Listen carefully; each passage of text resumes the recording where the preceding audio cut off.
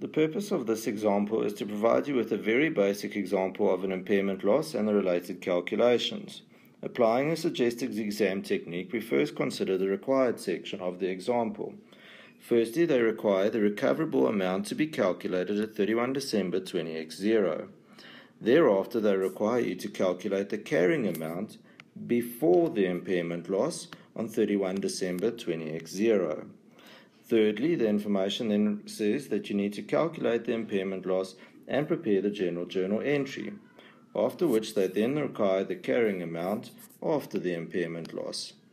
The required section will normally not be given to you in such a step-by-step approach. You'll normally be asked to do a statement of financial position, part of which will then be the impairment of the property, plant and equipment line item.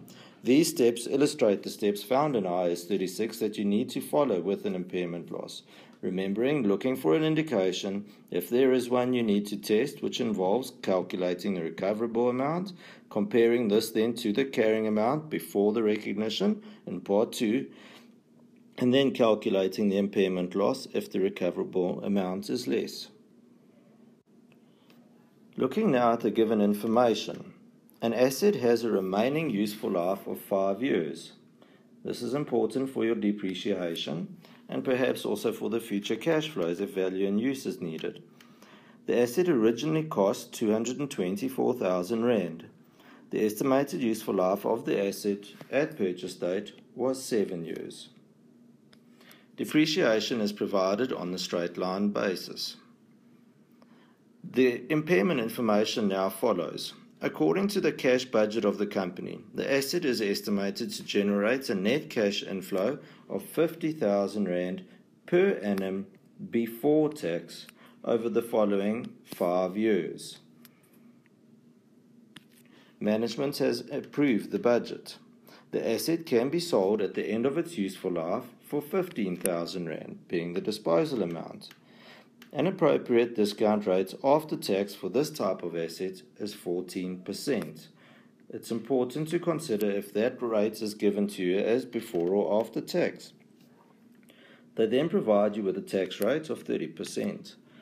At present, there's an active market for the asset, and the asset can be sold at a market price of 170,000 Rand, with selling expenses related to this of 15,000 Rand. The information that you'll become familiar with to search for in the given information to use in your solution. Firstly, you have your cash flow information, which is a series of annual payments, in this case given to you as a net cash inflow. It may be given as specific in and outflows, and it'll be up to you to calculate the net amount. The discount rate is also given, and there again it's important to remember we are working with before tax amounts. The cash flows are before tax. The discount rate, however, is an after-tax amount.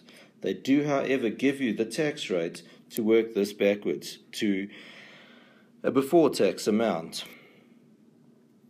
The fair value less cost to sell information is then given towards the end of this information.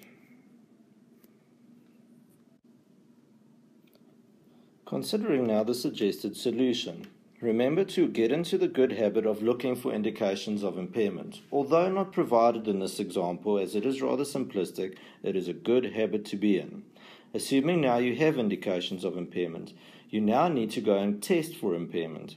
This involves calculating a recoverable amount and comparing it to the carrying amount of the asset in the books before any impairment loss.